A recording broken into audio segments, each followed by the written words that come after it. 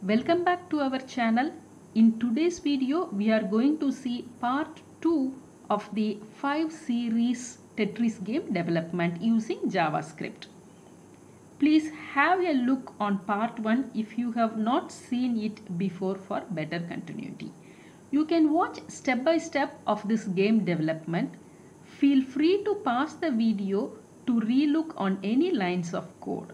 Hope you will enjoy to play the Tetris game developed by yourself. Before going to the video, please subscribe and click like button if not already subscribed.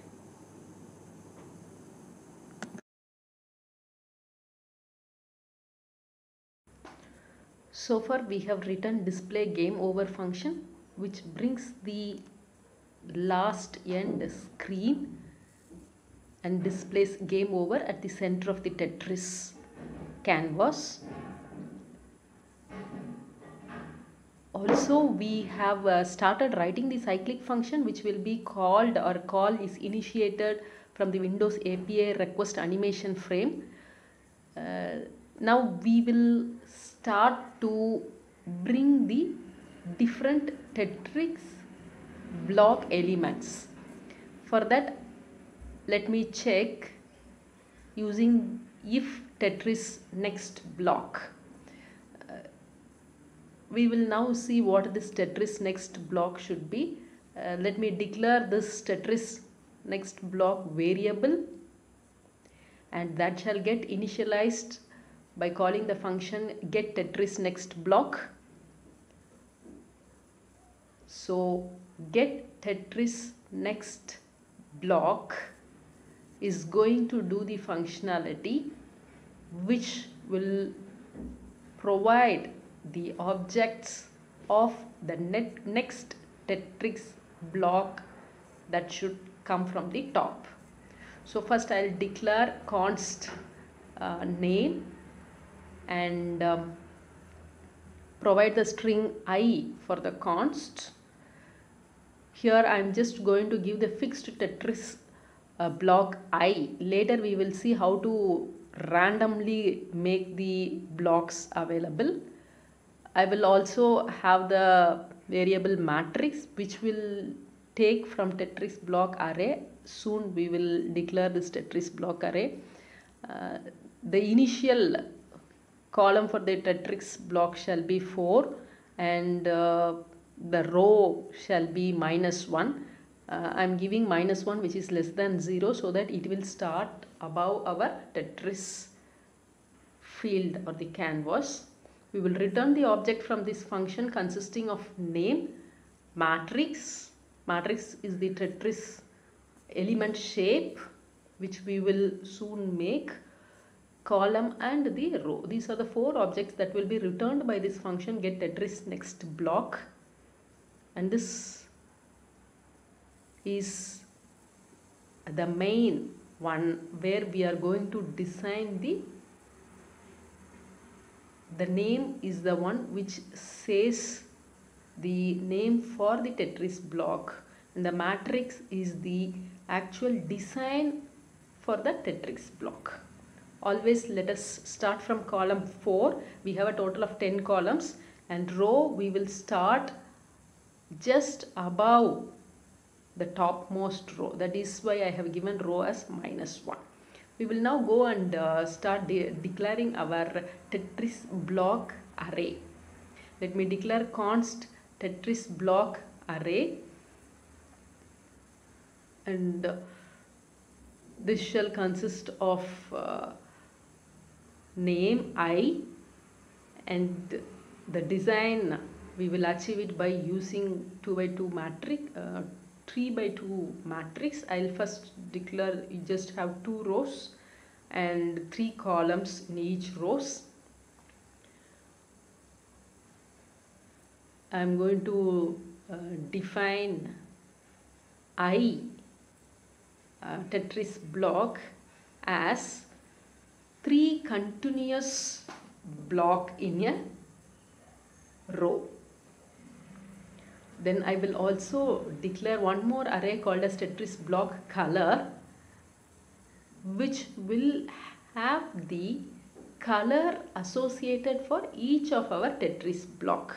Now for I will give the color as say cyan.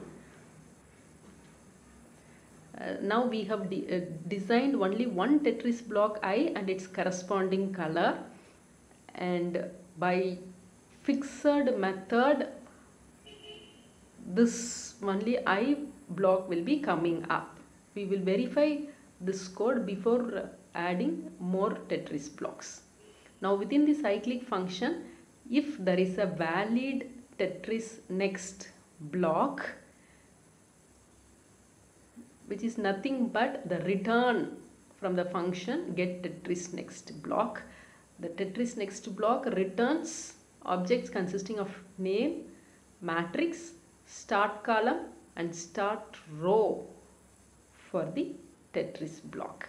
Here the only block we have defined is I.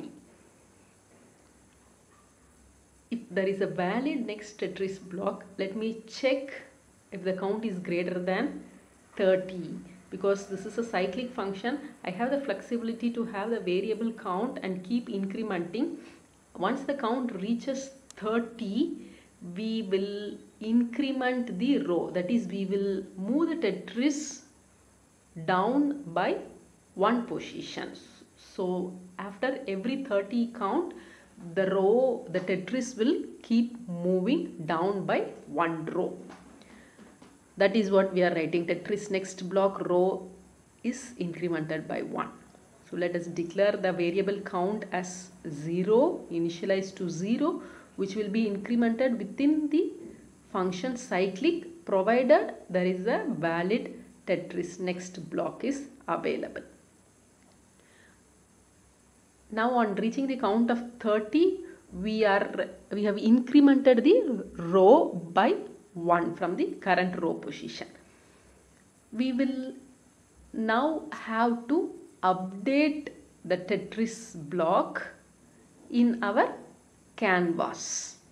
So for that, first we will give the fill color as the color that we want to give for each Tetris block element. So I'll call our array Tetris block color and pass the Tetris block dot name.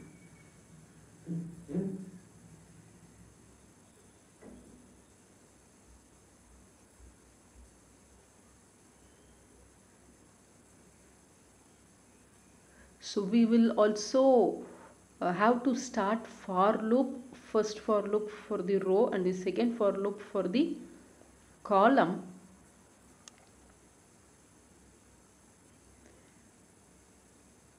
And within this we will call our rectangle. So the first for loop is running till length of the matrix of the Tetris next block element, and the second for loop is till the length of the Tetris next block matrix column size. So if there is a value in that matrix, if we recollect, our I has first row all zeros, only second row has ones. So Tetris next block of matrix of x and y has been set to 1. Then for that corresponding position we will draw or fill a rectangle. This fill rectangle will take 4 parameters. As we have already seen, we are going to fill till grid -1 so that there is a border of black color around each rectangle. Now the first one will be the Tetris next block width, which is here the column, which should be added with the matrix column, that's y, and the whole thing should be multiplied by the grid value so that the second grid starts at the end of the first grid. Similarly for the row, it is Tetris next block dot row plus the current row in the Tetris next block. The whole thing should be multiplied by grid to get the start of the row at the right position. This is a important one. So once again I will closely show the code. Context dot fill rectangle is y, which is the array, column array, and that is added with Tetris next block dot column multiplied by grid. Similarly, row value is passed x plus Tetris next block multiplied by grid. We could successfully see that our I Tetris block is moving from top to bottom. As we have not reinitiated, once again I will show you in the preview window. You can see it has started from the top and gone out. Now there is as only one block I is coming up, we will define other Tetris blocks that we want for our game development. Let me call next block as J. As the name indicates, we will design such a way that in the first row last column will be set to 1, and in the second row all 3 columns will be set to 1, so that it is almost looking like the J.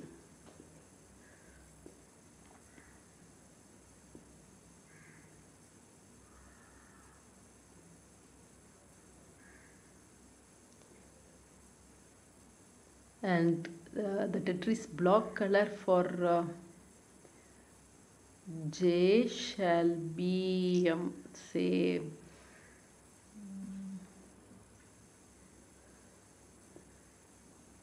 shall be blue.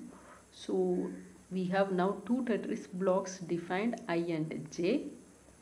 In the function get Tetris next block, we have hard coded the block name as I. Now I will change it to J and check. Yes, the J block is also working. It moves 1 row down as we expected. Now we have just I and J. We will plan to have 7 blocks. Let me call the third Tetris block as L.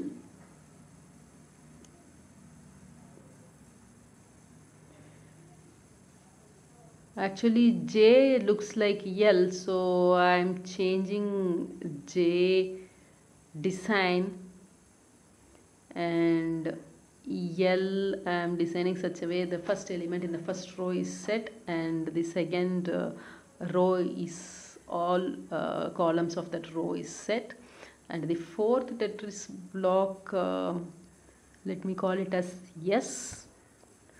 So as the name indicates, we will set the value such a way that it just imitates like an S. Similarly, the fifth block we will call it as say Z. Z shall be the mirror image of S.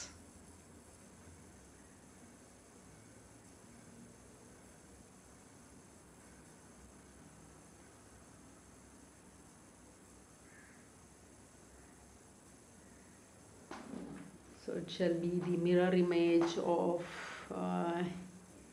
yes, and then after Z, the sixth element, let us call it as say T.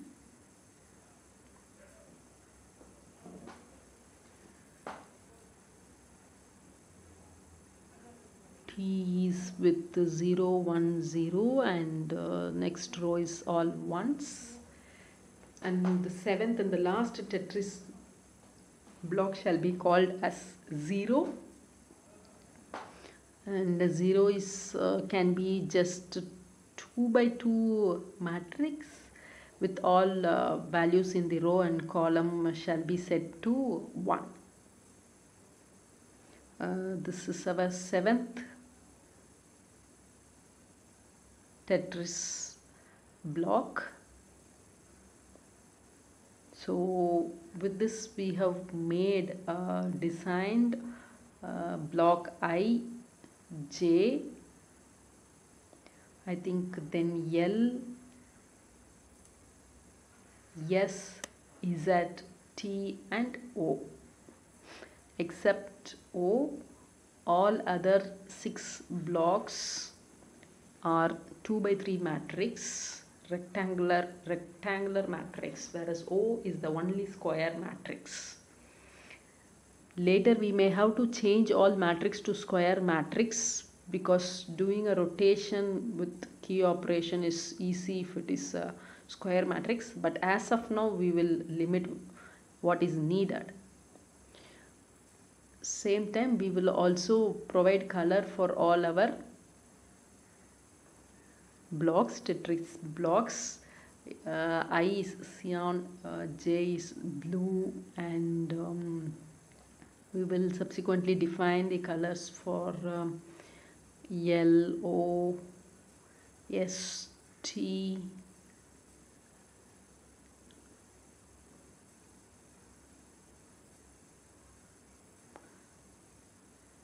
Z,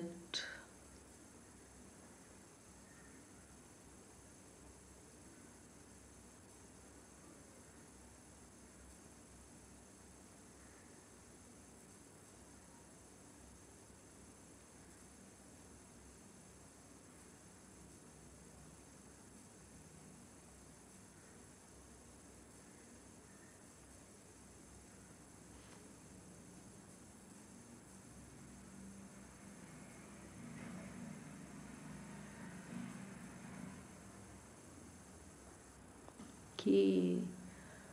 We have now just given the names of object.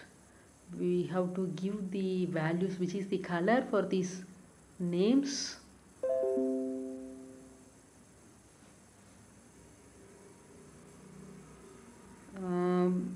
We will choose to give the random colors. You may be free to use your own interested colors for this Tetris block. You are also free to design each of these elements which I have used in Tetris block. You can experiment with different designs and see its look.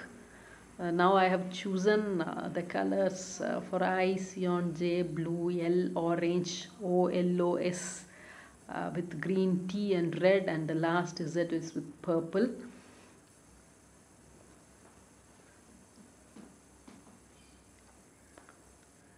And now coming back to the cyclic function, we will temporarily comment out filling the grid 10 by 10 so that we have the background as black color. We have the background black color and our I block was working okay. Now we will try the next block J. J is also okay. Then we will try L. L is also starting from above the row and moves down. Each row goes off screen. O is also fine. Yes is also visible. T is red in color, and I think the last one we have to try is Z. Z is also okay, which is purple color. We have tested all our 7 blocks are getting displayed.